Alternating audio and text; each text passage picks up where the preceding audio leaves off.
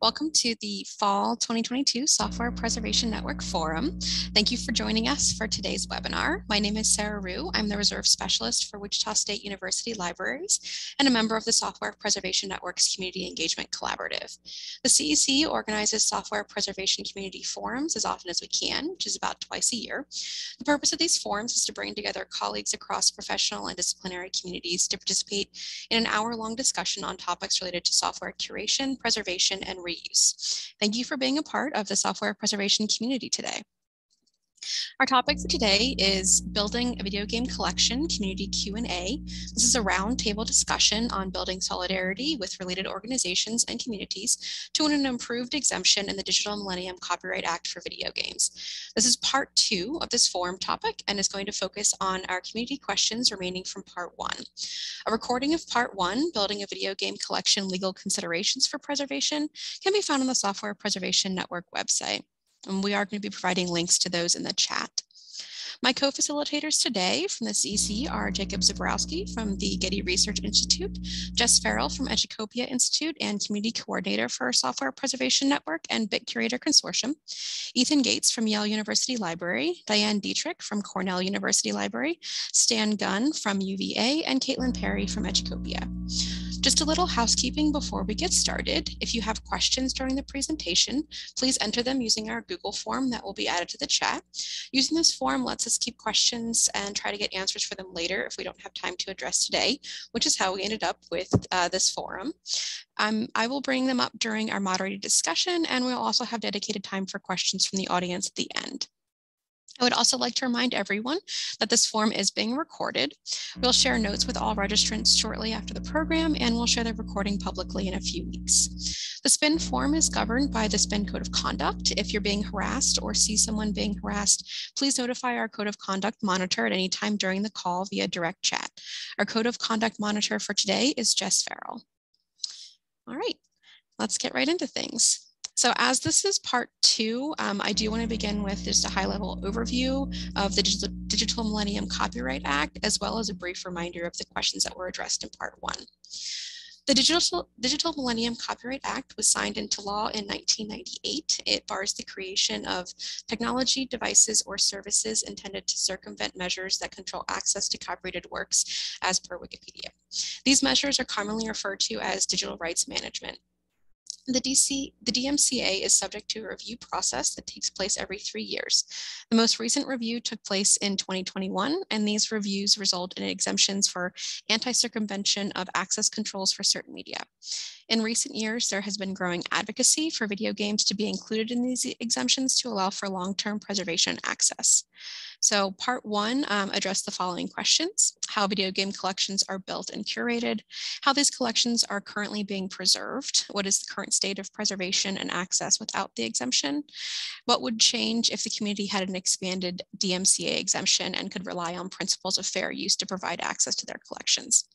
So for part 2, we're going to be addressing some of the community questions that we were unable to cover during that previous forum, and we've grouped them into 3 themes. We have legal implications for collecting organizations, community and collaboration, and trends in video game collecting.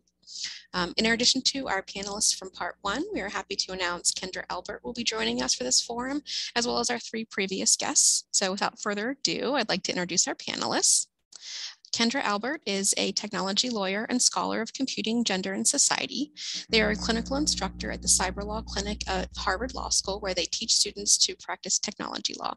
They've worked with SPN on a number of projects around legal issues for software preservation, including multiple Section 1201 exemptions.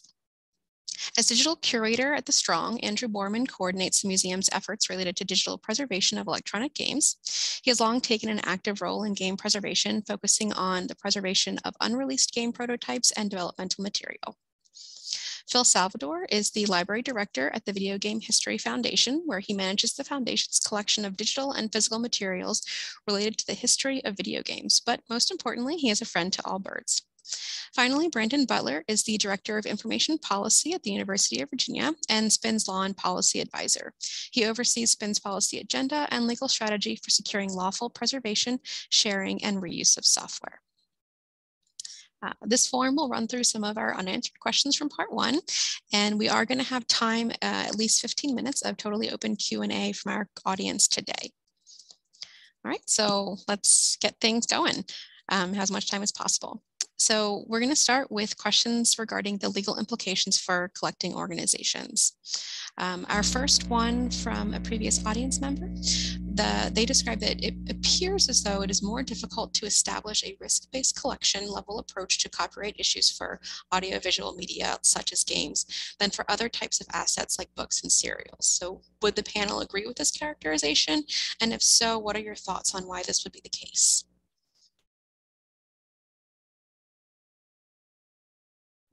Mr. Cotter, I have I want to jump in on that one for sure, because it's and I know Kendra will want to jump in probably too, because it's a thing that practitioners like us hear a lot in this kind of cultural heritage, public interest context. The sense that, and it's certainly not just video games, and the questioner asks the question in a very astute way, it's sort of audiovisual generally. This kind of question comes up also about music. It's essentially, the perception that there is more risk associated with, a video game or a movie than with a dusty old tome, right? And it's absolutely true that that appears to be the case. It is not the case, at least not legally. That is, there is no meaningful legal distinction between these different kinds of materials. It is the same copyright law that applies to them all, and especially the same fair use law and the same limitations and exemptions to a large extent. Now, I'll walk that back instantly. There are nasty little carve-outs in like section 108 for audiovisual materials. But again, this is why we love fair use. Fair use doesn't have any nasty little carve-outs. It's general. And so and when you're thinking about something like risk management, right, what you're really doing is sort of, you're not trying to live within the nooks and crannies of a very specific exception. You're trying to think holistically, is this fair and defensible, and what are the odds somebody's going to get mad, and what are the odds they're going to come and get me, and and make a stink and make my life hard, right? And that kind of calculation may appear to be different, again, in the context of kind of like pop culture, you might even say AV materials. I think that is an artifact of especially the bad old days of file sharing, and the times when, we sort of all felt like the internet was a place where you could do a lot of stuff, but one thing that you might avoid doing is sharing music, because you could get sued for your entire, future earning potential. So anyway, I guess I just want to say, don't be afraid to when you're thinking holistically and not kind of hyper technically, when you're thinking holistically about risk management, the same basic principles really do apply. There's not a one law for music and video games and another law or another level of risk for other kinds of stuff. I really appreciate Brandon opening with that, because I'm going to do the hyper technical part, which is to say that it is true from a copyright law perspective that it's not one, there's not one set of rules for, books and another set of rules for video games. But once you get into section 1201 of the Digital Millennium Copyright Act, it's actually true there is one set of rules for software that's not video games and one set of rules for video games. So I think that I want to really emphasize what Brandon is saying, which is that I think this is not a reason to not do it at all, or assume that the risk level is so high that it's not worth doing. I think one reason it can be tricky to do some kinds of risk-based collection level approaches is also because the types of risk come from different places and are kind of at a different level of technicalness than might be true in the context of book preservation or other kinds of works. And so you may have to answer questions about the types of digital rights management tools that the video game employed in order to assess, to do a risk-based collection approach. And that's actually maybe a harder question to answer than what year was this book published, at least in many senses, right? So I think that the reality is that I think that it is true that the risk is not so high that it's not worth doing, but that there are real challenges around how video games in particular have been characterized by video game publishers, developers, and to some extent, I think sort of more generally culturally, that has made it trickier to kind of engage in the types of traditional preservation activity that we see in other areas, in addition to the fact that just the sheer like potential technical complexity of some of these types of preservation work may be more significant. So I think that that's sort of my one addendum to what Brandon is saying. And, you know, I unfortunately had to miss the last one of these because I had COVID. So I'm very excited to be here for all of the harder versions of the questions. Really glad we got the easy stuff out of the way. But I think if it's helpful, I'm happy to also talk in more detail about sort of how the video game specific 1201 exemptions work.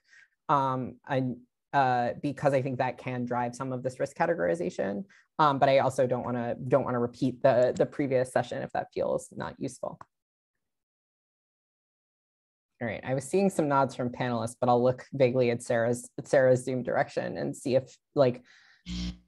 We've got time. So the focus of this is to give to answer questions, and so if it'll be helpful to add a little bit more specifics on the caveats of that 1201, then definitely do so.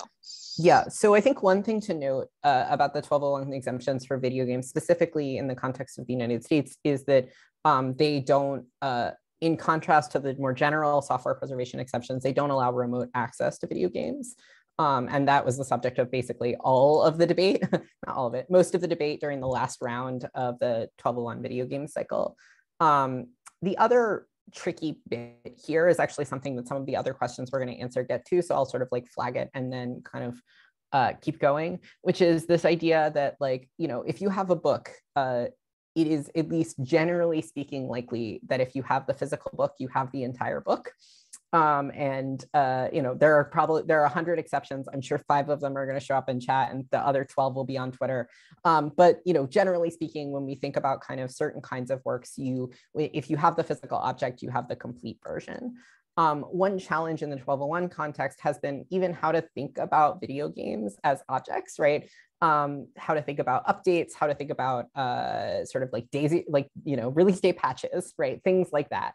And I think that's driven a lot of the concerns in the 1201 space about how to, thank you, Andrew. I appreciate you making true, yeah. I think the sort of this question of like how, even if you have a physical object associated with the work, the need to kind of have access to external servers or access to external information, I think has made it more complicated to kind of think about risk-based collections. Oh, Andrew has the entire internet right there in that box. So at least, fortunately for that, we're all set.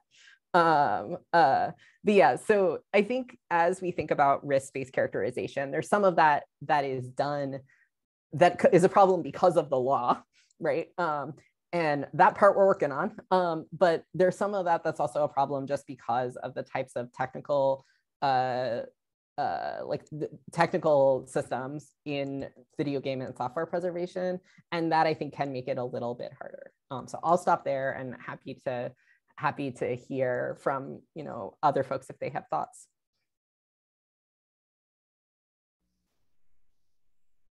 No, I think you're just right on. I mean, access is the thing that we think about most, and that's where kind of we get the most pushback of like, hey, you know, I live in a different country, I'd like to access something, but that'll come up later in later questions. So honestly, we assume fair use for a lot of what we do.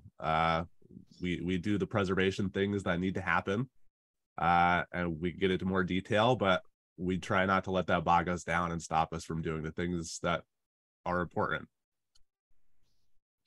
Yeah, I think the only thing I have to add is just from experience with what Brandon was mentioning with some of the perception issues. Prior to working at the Video Game History Foundation, I was doing media librarianship at American University in DC.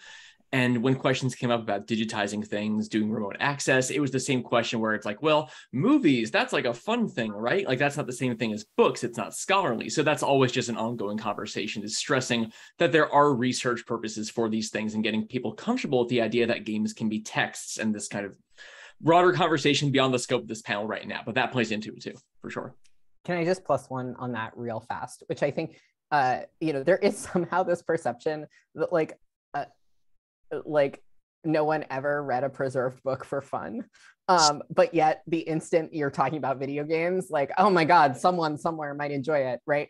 And I think like that's tricky because we both want to emphasize, because it's true that there's really important scholarly impact here. But I think for me, it's also difficult to talk about this in a context in which like to also just really note that like, folks like engage with preserved works for a variety of reasons.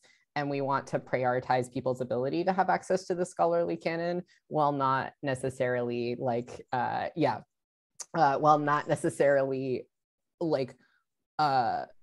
basically restricting the fair use analysis so much that the idea that someone might somewhere have a good time is going to like cause problems down the line. And the flip side of that is also really interesting, which is, absolutely we should stand up and sort of fight for the right of users to enjoy the things we preserve.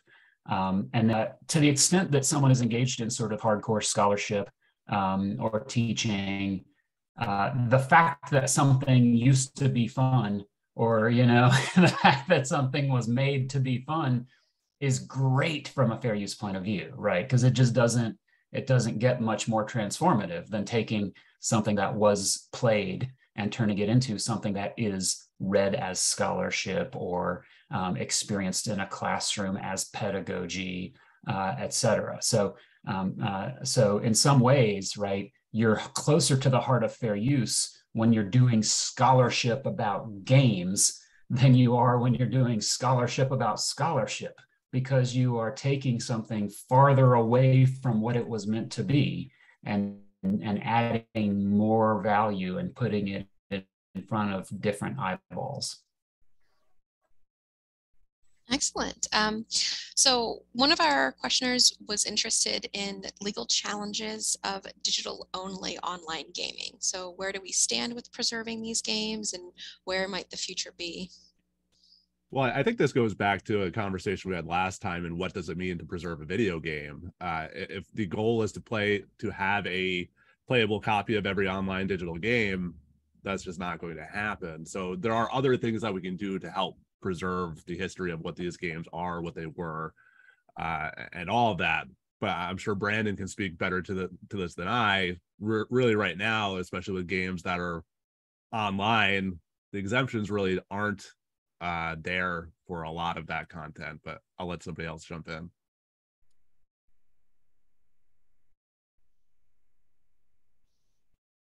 I think Brandon might be frozen, Yep. which maybe is a statement about the state of preservation of digital only online gaming.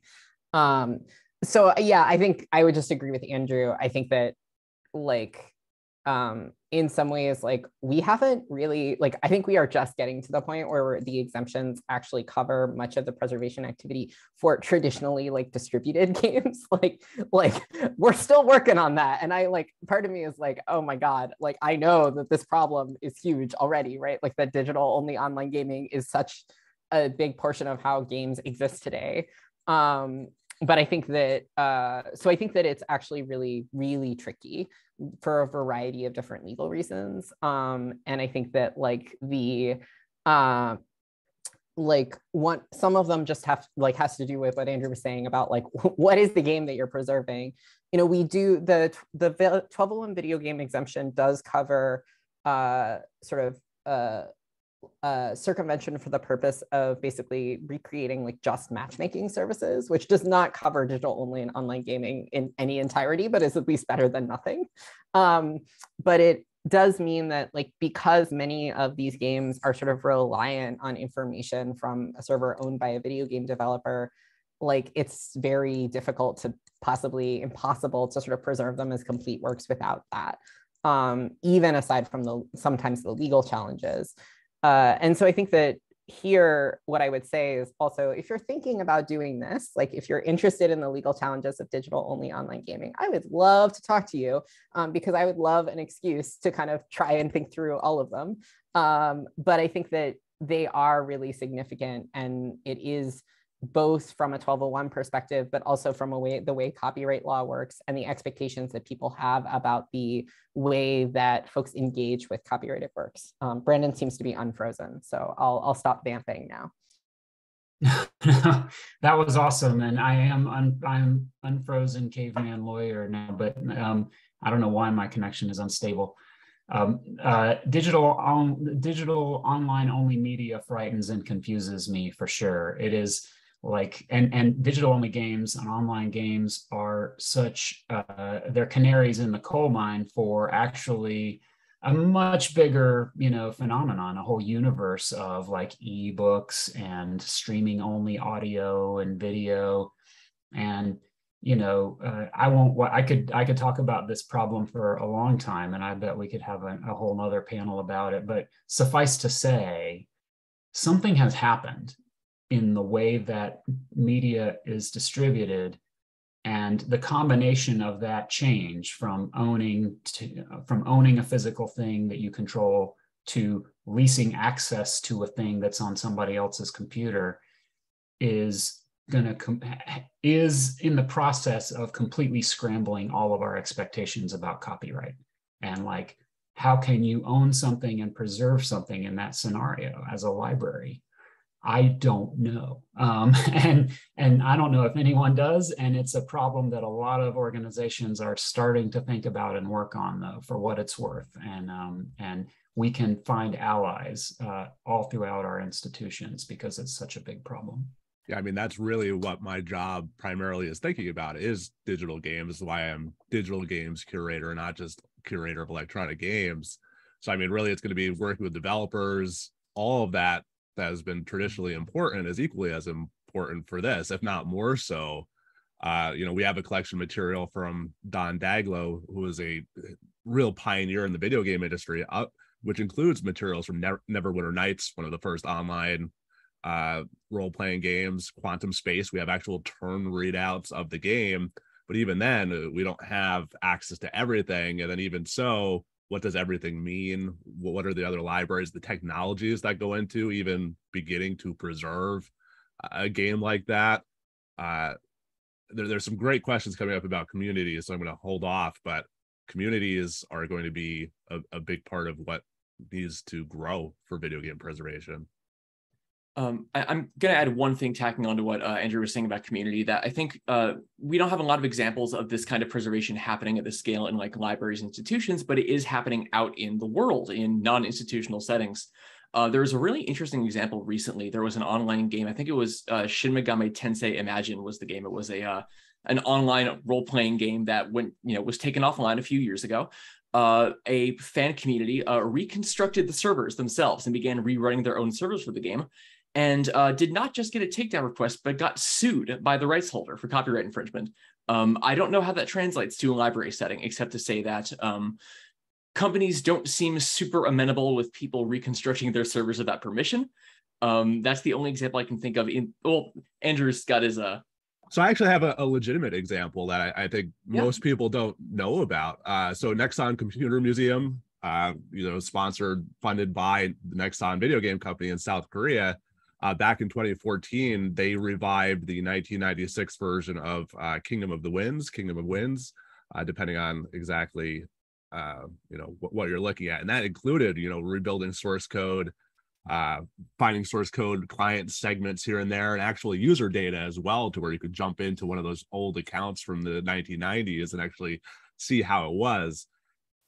Is that the same thing as making a Kingdom of the Winds from 1996 playable as it was in 1996? Not really, but I do want to highlight the work that they did, because I think that's one of the few examples, other than maybe Blizzard with the World of Warcraft Classic, which again isn't the same. I think the Nexon Computer Museum has the best example of what MMO preservation could be. But again, guess who made Kingdom of the Winds? Nexon. So there's a reason why they were able to do that and get that sort of access. So but it's a great example. I highly recommend people read about it because they're the only ones like it. Yeah, and I'll just note, you know, in my CyberLaw Clinic capacity, not affiliated with my representation of SPN, we do represent folks who get C&Ds for preserving these kinds of works. So if you know folks, call me. Yeah, literally, we've worked with folks who've gotten C&Ds from video game developers. I can't promise it will always go well, but you know, I think part of it is that this idea, you know, I think for me also part of it feels like a story about kind of education of developers and just having conversations with developers, especially about the idea that like for this game where like, you know, literally fans are recreating the servers themselves. Like people spend hundreds and thousands of hours of their time like trying to basically rebuild this thing. It's like, is this really like, you know, do you really need to be doing these kinds of enforcement actions? And I think like that's a story that translates well into conversations about preservation as well. At the same time that I think like Brandon, I'm a little uncomfortable with the idea that we're sort of relying on kind of developers either not suing or being amenable for preservation purposes, in part because like, you know, it makes me worry about all the works that developers don't want to continue to exist or don't want to allow to exist in their original format. You know, I think about something like, you know, like I'm totally, it's Cyberpunk 2077, right? Or am I okay?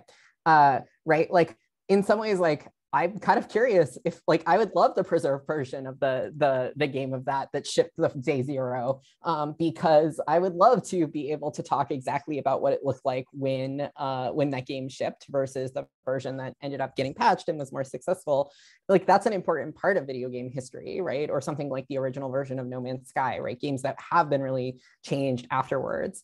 But developers may not be in their best interest to sort of preserve those kinds of works. So I think even realistically very much agreeing with the rest of the panel that I think like working with developers is this like important story about how to actually do the stuff in practice. I think there are real reasons to be reluctant of that as our sort of like complete way forward, especially for digital only online gaming. And just to quickly add to that, not to belabor this question, but anytime I acquire a game for the museum's collection, if it's a digital game, particularly on Steam, I will back up that version of the game. That way, at least we have that. And sometimes I go back using Steam Depot and download old versions of the games if they have something interesting in them. But again, how can you do that in an automated process that's sustainable? It's not. So. Excellent. So we do have a question about access, but I think this is a really good segue into discussing community and collaboration. So I'm going to kind of jump to that, and we're going to come back to the remote access one later. So one of our community and collaboration questions was, how do you work with communities and people who break locks? Are those processes that the BGHF or Strong can or would do in-house? And do you ever seek external help to compile source code? It definitely links back to that previous question about remote access, because actually working with somebody to compile source code and that sort of thing would be great. Except, can we legally share source code? I know Phil will jump in shortly with that, because that's a big project BGHF is doing. But we would like to develop processes and that sort of thing, but just the sheer amount of games required, I think we lean heavily on the community. The same tools that we use to back up a game are the same tools that piracy communities use to back up their games. Same with protecting the secure ROM on the disk or whatever it may be when we're doing it. We lean heavily on them. It's not always clear, can I go to the internet and download a cracked version of the game and use that? Probably not. But that has its own implications of, are we expected to do this all by ourselves anyway? That said, we do compile source code in-house when possible. It's not always possible, but I've revived games that never came out using the source code. So that's more of a personnel and time issue than anything else. But no, yeah, agreeing with what Andrew said, it's not an answer I think people want to hear, but yeah, a lot of the tools that we have to use are things that originated out of people doing video game piracy, out of just folks in the community needing to like break protections on things for various reasons. There's, games that I can think of specific games that like cannot run on modern systems except with a suspicious, cracked replacement executable that's floating around on a somewhat suspect website. And that's just kind of the way it is sometimes, just because that's the folks who've been putting in the work for it. There's no one size I can't talk, oh my God. There's no one size fits all approach to doing game preservation like this. And yeah, we are reliant on folks who have already figured these things out. There is, a community of people who work with Nintendo 64 games, a community of people who work with, as Andrew knows, original Xbox games. There's like all these sub-communities that have their own expertise working with different kinds of digital rights management. And yeah, we can't, in some cases, just give them a big repository and say, hey, work with this, because yeah, there are a lot of barriers to, just like distributing source code. There's a lot of resistance within the video game industry. There's still a lot of barriers about, is this okay to do, that we are working on. Like, we have a committee that meets occasionally that talks about, what we can do to move the conversation forward on providing access to source code to, other parties to study or work with. But just like, I think it was in the 2018, when during the process for getting additional DMCA exemptions, there was a mention of, getting exemptions for being able to work with affiliate archivists. And the Copyright Office didn't seem super enthused about that idea. So perhaps directly working, being like, hey, here's a thing, can you crack this for me? Like, perhaps that's a little bit outside the bounds of what institutions can do. But in terms of like, resources that already exist that people have been building that happen to match up with the systems we're already looking at, like, absolutely, we use that, and we use that in-house. We just, we're 3 employees at the Video Game History Foundation and don't really have the bandwidth to develop that stuff on our own. So it's absolutely collaborative with people who've already figured these things out. So you mentioned working with different groups, and I think that does kind of play into the remote access. So our last sort of legal-oriented question, well, mostly legal, was how does remote access to materials work across international borders? The person who asked this question is in Denmark, and used the example that they do not have fair use laws in Denmark, but they are by law allowed to, quote unquote, pirate games that they don't have in the national collection at the Royal Danish Library. So what are thoughts on that international remote access? For us, we're bound by US laws. So that's kind of what sets the basis anyway. And then I think we refer to other people, making sure that they know what they're doing for their own side. But again, that we can provide access to certain sorts of documentation, certain sorts of artwork, that sort of thing. But we can't provide access to the video games themselves or the source code for those. So we would like to in some way, shape, or form. We just can't. So we just go by our own laws and hope for the best.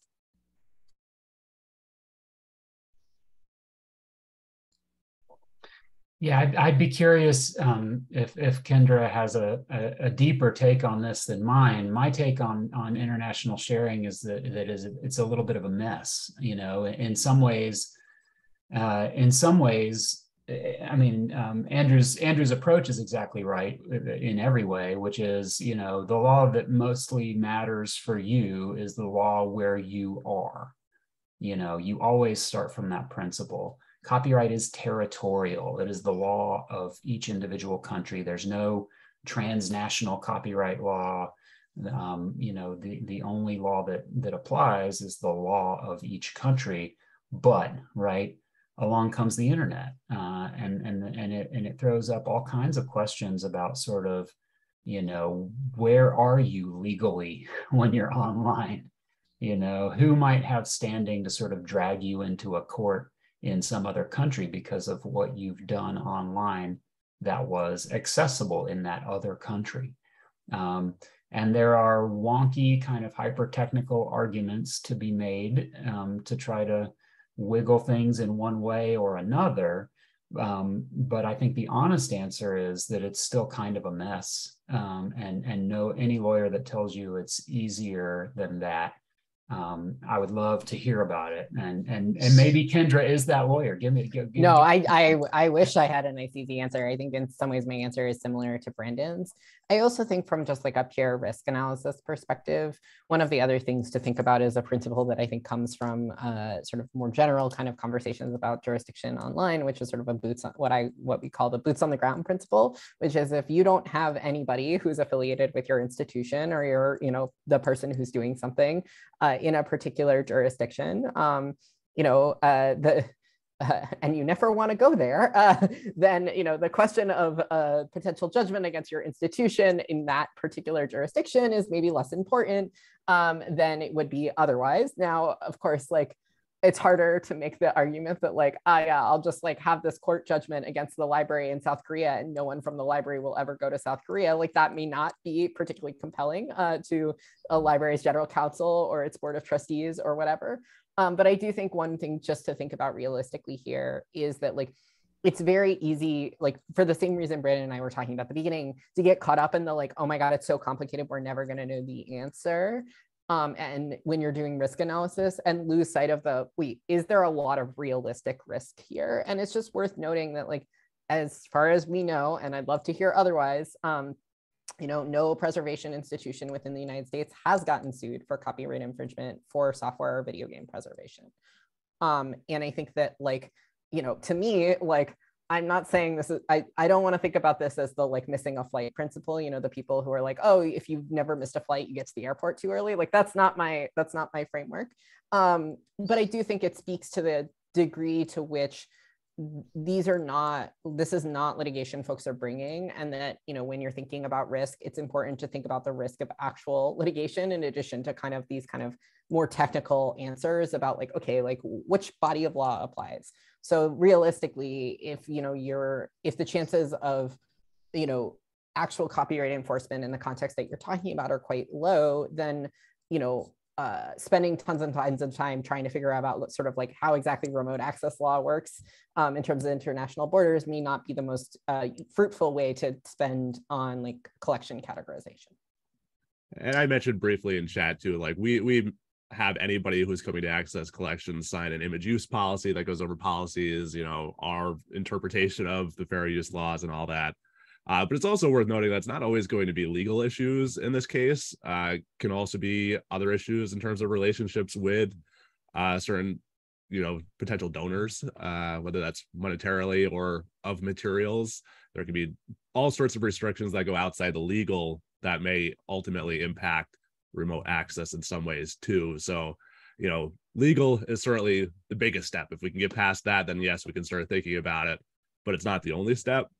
So it's just something I try to bring up to, be realistic about, even if the law changes, that it's not going to be tomorrow that you get access to everything.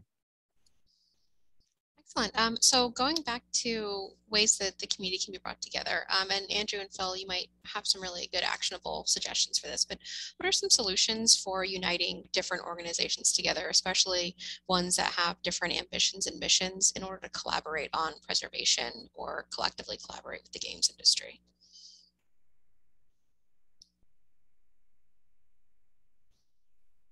I think I have kind of an interesting, unusual answer for this that might be different from Andrew's, because I think the Video Game History Foundation sort of institutional history comes from a different place from, say, the Museum of Play or Stanford Archives or something like that. I don't want to say we came out of the collector community, but our founder, Frank Cifaldi, was a game collector, was involved in retro gaming community spaces. And I think in those areas, there often has been a different approach to how to think about these kind of questions. I think with, the existence of groups like SPN, there has always been a bit of a, I don't want to say scholarly community, but there has always, there's been some interest in institutional collaboration, even if there has been framework for it. Within the game collection community, I don't want to say things are more, I don't know what we're looking for here, but there has always been a sense, I think that there may be some greater competition between people, that people are sharing resources, but it is also, people showing up and setting up their own booths at retro shows and things like that. It's a bit of a different atmosphere than libraries collaborating together. I think we've reached a point where we're now all deep enough into this to realize that this is a shared thing we need to work on together. And there's obviously always going to be some, things butting up against each other, missions running into each other, people's different priorities. But I think when it comes to some of these larger questions, like dealing with the, what to do with source code, these are things that are best tackled together.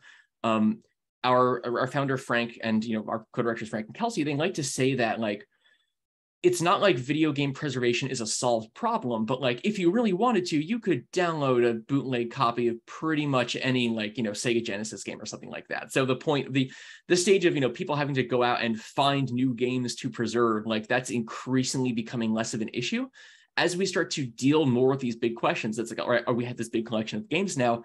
Now, what do? There's no way for anyone to make individual headway on that. So I think even folks who previously may have been going their own way on this, I think that there's a greater shared mission now, in the sense that we have bigger questions that we have to tackle together, because it's going to involve institutional level change, legal level change. I think we are just now hitting that in the last couple of years, but I think that has been, it's not really an actionable thing, but just the fact that we are now butting up against those problems that can't be solved by individual people working on their own. No, it feels directly on for all of that. You know, I think there is a difference between a game collector going into a museum or archive world and a museum that went into game collecting, as the Strong did. You know, all those issues that come up, though, are ultimately going to be the same. It's just the order you're tackling them are quite different. That said, you know, as SPN itself, you know, that's a big deal to get a lot of us under a ton of different umbrellas together, but also to make it clear that this isn't just a video game thing. You know, Brandon was talking about, you know, yes, there are these kind of, and Kendra for that matter, talking about, you know, yes, video games have their own separate issues, but they're not all separate issues. You know, there's things that we have to solve together. We don't have to go into this alone. And, you know, we've set up different calls. There's been different conferences. I think video game talks at, you know, just general archivist conferences, any sort of conferences, are becoming more and more common. So I think as those sorts of things grow, you know, as Phil was saying, collectively, we can actually start to tackle the big issues. You know, collecting games themselves, if your goal is just to collect, that can be fairly simple. You know, even collecting game development documentation, that can be pretty simple, because a lot of us have done that on our own before we were at an institution. But then what's the next step? How do we solve these actual issues of preservation, long-term preservation? That's where, when we come together, we can hopefully figure this all out. I think a useful comparison point too is I'm not involved in the world of like rare books. I know that's its whole kind of separate thing. I have a friend visiting this week who's in the world of rare books and has been sharing all sorts of anecdotes with me, and just the interesting relationships between, like, you know, the collectors of rare books and people who are the book sellers, and the kind of tense things that happen in like the Ex Libris listserv. I've heard all sorts of things about.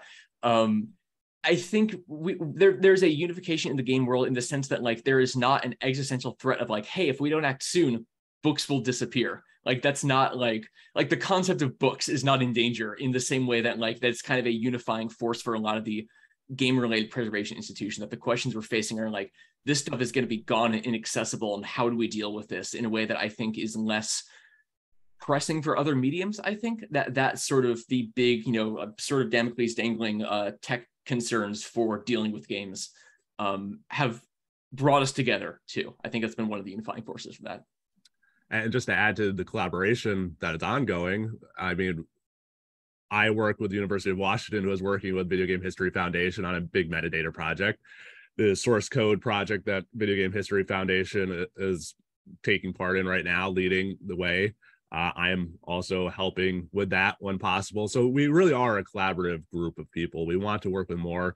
You know, I think we've all set up panels and various talks with different, you know, people involved with game preservation. I was setting up one who was a scholar, you know, me being in a museum, another who was at a big video game studio.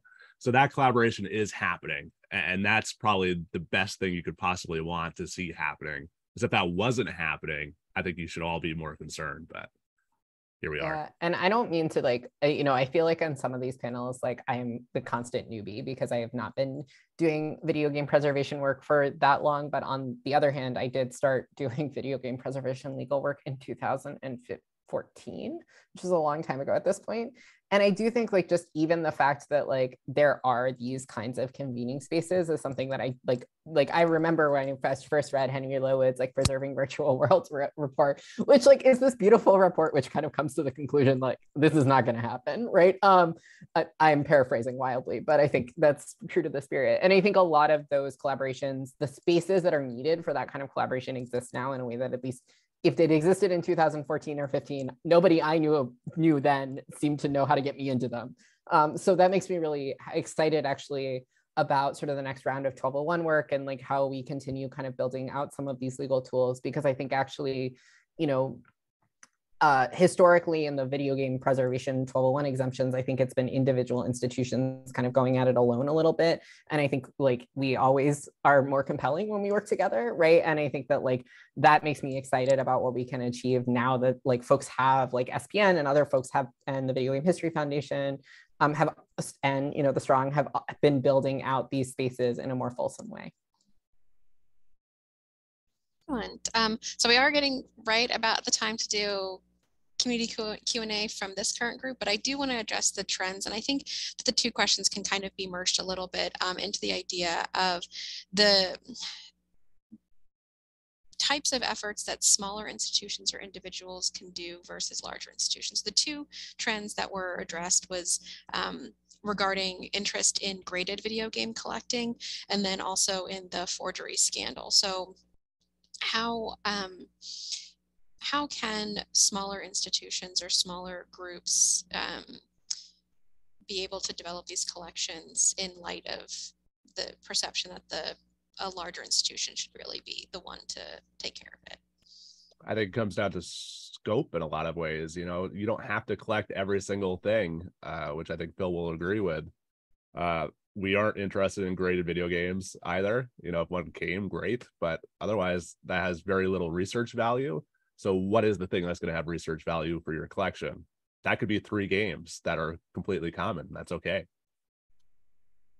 Yeah, I think it's entirely use-based. If your idea for your museum is to have a wall of pristine copies of every video game, you're going to have to get into that like multi-$1,000 graded video game market. If your goal is to have a copy you can put into a machine for someone to study, you can get a loose cartridge for fairly cheap still, with exceptions. But yeah, it's based a lot around that. To go off the question about forgery, but for those who don't know what we're talking about, there was recently a scandal where a known dealer of like computer game antiquities, essentially very early computer games, have been caught selling forgeries for years. Ethan just linked to it in chat. The thing is, this isn't a problem unique to games, and it's also been happening in games for a long time. Our co-director, Kelsey Lewin, runs a chain of video game stores in Seattle, and she can attest, if you buy a copy of Pokemon on eBay, there's a very good chance it's a counterfeit, and this just happens. The way that you combat it is community resources. It's you share how to identify fakes.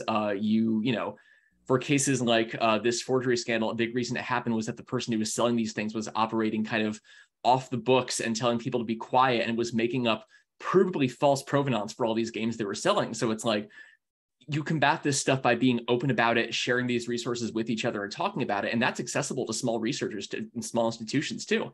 So I think it's a openness about the resources we're working with, I think, is one thing that's going to combat this too, and make it easier for smaller institutions to get, a loose cartridge of whatever game they're looking for if they just need something to use in their collection. Yeah, and in terms of development materials and all that, best left to larger institutions.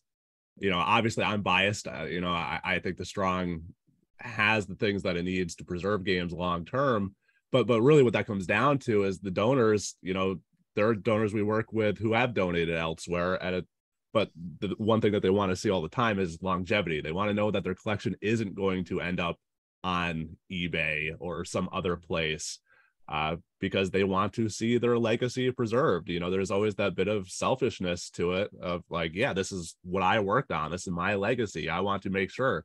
So I think even smaller institutions, particularly, if you're in Bethesda and you want to work with a small developer, because there were tons of small developers in the Bethesda, Maryland area, showing that you have the funding or the ability to keep those things long term will help you still in a way that, even the large institutions, it can be hard to argue against, despite, what I may think. But also in terms of the whole, article about the pirated games, there's lots of things that we or smaller institutions can do. Can we have examples of those things that show here's why it was, or here's how it was bootleg, directly having those? We have bootleg games in our collection. I know for a fact they're not all identified, but we're working on that. So we can have those actual things in the collection, and it can be an educational piece, just like any other educational thing in a museum could be. So I think there is an importance in preserving that legacy without also encouraging it or misleading what that history is. I'll add a very small thing, which is I'm a big fan of like diversity and redundancy in all kind of collection and preservation, right? And so, you know, lots of small institutions collecting according to their own interests, you know, is key for any kind of cultural preservation effort. You can't count on the big people to always know everything that's going to be important in 100 years or to always do the best job. So I think there's always room for diversity and for small players. And digital holdings can be distributed among many institutions. You know, there's no reason why you can't have access in here, but also at a different country. Why not? It's digital. Excellent. Well, thank you to Kendra, Brandon, Andrew, and Phil. We do still have some time, so I appreciate you guys talking a little bit past for some of our questions. So we've got some from the forum and also in the chat for our attendees. If you have additional questions, feel free to add them into the chat box in Zoom, and we'll try to get to them as much as possible. So one of the ones early on from the chat, and Andrew, you did kind of answer this a little bit, but is anyone preserving pirate communities, such as websites, how-to guides, blogs, forums, etc.? Yeah, and I mentioned in the chat for those that missed that, you know, some of that is best deciding where we should place our resources to preserve those things. You know, Internet Archive presumably, you know, kind of focuses on that sort of thing. That said, we've dabbled in other sorts of digital communities in general, speedrunning communities. Some of those things would be considered pirated things, you know, modified ROMs, that sort of thing. So we definitely dabble in it. And we definitely back up especially important guides that we think will be useful long-term. We also accept donations of that sort of thing. So if there's a pirated, most people would see it mostly as a pirate community, but it's more of game saves and that sort of thing. That's one that I've worked with more recently that we're working on figuring out exactly where we're going to place it. But that sort of collection is coming soon. I also just feel like remiss, even after all of my don't worry so much about the legal risk lectures, to just note that if folks are thinking about preserving this kind of stuff, it's also worth thinking about like what the risks are to folks who participated of this kind of preservation, because if what you're preserving is effectively a record of stuff that people were doing that was less than legal, you know, there may be consequences for them about an institution keeping a copy of it when otherwise they could take down that content if in response to a legal threat. So I think that, you know, one thing to think about here is, I think, you know, it is just really important to be thoughtful as we engage in some of these kinds of preservation work, to just remember that, like, you know, hopefully, like, it never comes to the point where it's an issue at all, but there are circumstances in which certain kinds of archival information are used against the people who sort of wanted to contribute to history, and that's like a part of this story. And we've had that happen for non-pirated stuff too, where they're just like, please remove my name from the finding aid. Okay. All right, thank you. Patricia asked, do any of you know if there's an individual working or a group in the UK that's working on video game preservation?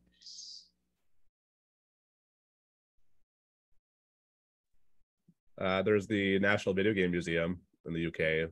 I don't know what they're doing on the legal side of things, but they're building a local collection as well.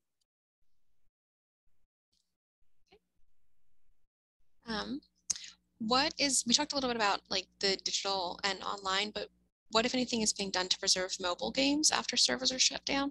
Oh, I want to like lift up what Paul said on the chat. Hi, Paul. Yeah, the Digital Preservation Coalition in the UK does cool work more generally. And so, you know, I think they are, despite operating and not in a fair use regime where you get people like me and Brandon just being like, go for it. That's not our line. Go for it, carefully and thoughtfully. So I think that, you know, that's a community to also be in touch with more generally. Mobile games, though, yeah, that is an existential concern. I think we're all kind of struggling to figure out what to do with that. Andrew's got his phone there. I see Wojciech is in the chat for this session. I know that they also do a bunch of work with preserving mobile games. It's something the community. Again, I don't want to just say like, oh, community's taking care of it and just like, you know, push all game preservation problems aside, but the scope of it is so big. I don't know how, like, even the strong deals of it at an institutional level, but we depend on folks who are breaking these things. Yeah, I mean, so much of it is so individualized. Even this phone here, it's from Korea. Great, I could figure out how to back this up, maybe, but then how can I actually make that accessible, let alone every other single phone that's out there? It also just brings us into some of the challenges that we've seen with previous digital distribution style games, like the Satellaview on the Super Famicom, where things were distributed digitally, and they were deleted often. You know, one of the first things you do, if you don't trade in your phone, you probably format it. So that removes the text messages, the pictures, everything else you had on it, but also the games that were on it. And some of them do require network access, even going back to the early 2000s. So unfortunately, it is such an individualized thing. You know, there was a group of people buying up just random job lots of phones from Japan, just hoping that there'd be games left over, let alone like no idea how to access them, but just hoping that there are games there in the first place. That's hard for us to justify going out and buying 300 mobile phones and maybe 3 of them have video games on them. So that's one of the areas where I think there needs to be some sort of collaboration, because we can't rely obviously on developers, many of whom aren't around anymore, because mobile game developers often didn't last that long. So it's challenging for sure. So this is going to be kind of a two-part question, because we have two things sort of feed into each other. Is there a consensus on what it means to preserve a video game? And then kind of as a side of that, is video game preservation focused on preserving the ability of future peoples to play these preserved games, or mainly for, sorry, let me throw the question up. The interactive nature of video games works in preservation. So. I think we talked about this a lot in the first part, so that's worth going back to for the sake of time. But we lay out what does it mean for us at The Strong to preserve a video game, and obviously the games would be ideal. To preserve some sort of playable thing would be awesome, but it's just not realistic. So what else can we preserve? I know Video Game History Foundation has game development documents like we do, magazines, trade catalogs, all of that stuff, but also video of gameplay is something that we do. How can we preserve the player reaction? My colleague always refers to like, how do you preserve a game of baseball? Do you preserve the stadium, the fans, everything as it was that day? No, you really can't. So you have to preserve all these other things around it, and that will have the most complete view, because even, you know, if you do preserve a playable copy, that doesn't mean that you've preserved the game. You know, I could go online and play Star Wars Galaxies today using a private emulator. Doesn't make it the same as Star Wars Galaxies was back in the day, let alone just that shared learning. All that happens with it. You know, the playable thing is important. It's the core of a lot of what we do, but that alone isn't enough. And quite frankly, it also will be missing for many, many games, especially going forward. Yeah, basically what Andrew said. I think in the past, especially in the game community, there's been a tendency for things to just appear where it's like, hey, this thing showed up. Here it is. It's like, great, this tells us nothing. It's like an incomplete prototype of something. It's like, it matters so much to get the context surrounding it to understand what it is. Even having a perfect copy of the game does not necessarily preserve the game in a way that's meaningful for people trying to study it. I sort of missed the question about if we're preserving for play versus for, I think for research or examination needs. I think that's a good example, is like, if a thing's out in the world, that's, you know, people can play it and that's great. But I think we need more than just a thing someone can put into an emulator for a couple minutes, say cool, and then move on from, which I think is what we're focusing on in terms of collecting, mostly around contextualizing materials instead of the games themselves.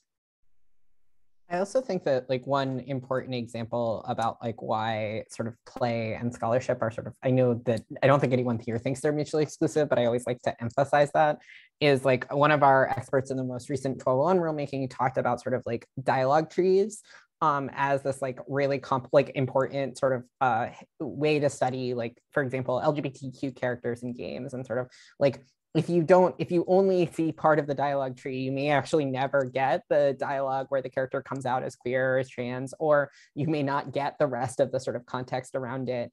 And so I think that one of the challenges around talking about kind of, you know, certain kinds of non-playable archival copies is that the thing that you need to, the moment you need for scholarship may only really be achievable through kind of a form of play.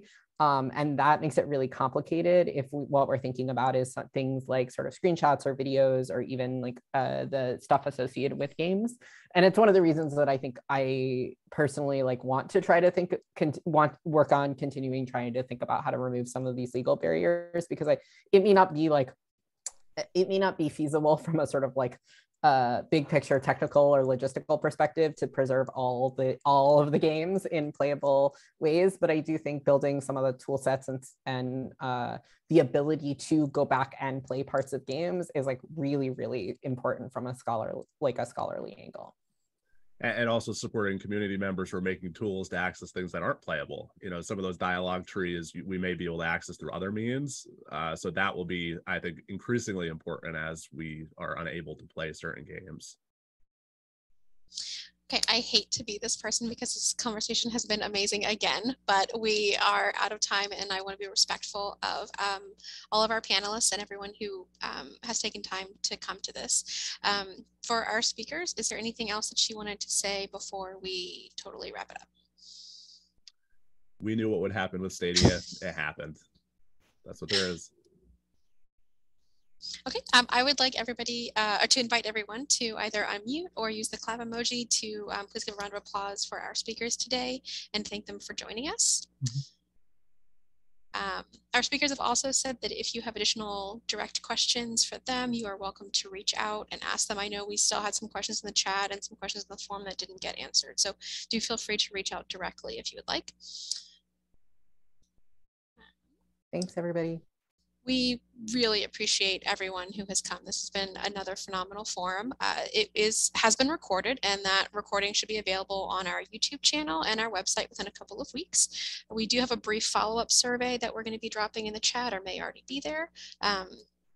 Please let us know if you have enjoyed the forum, if you have thoughts about today's events or ideas for future forum topics or partnerships that we should pursue for another forum event. And the Community Engagement Collaborative would really love to hear your feedback. So thank you again for joining us, and we hope to see you at the next SPN Forum.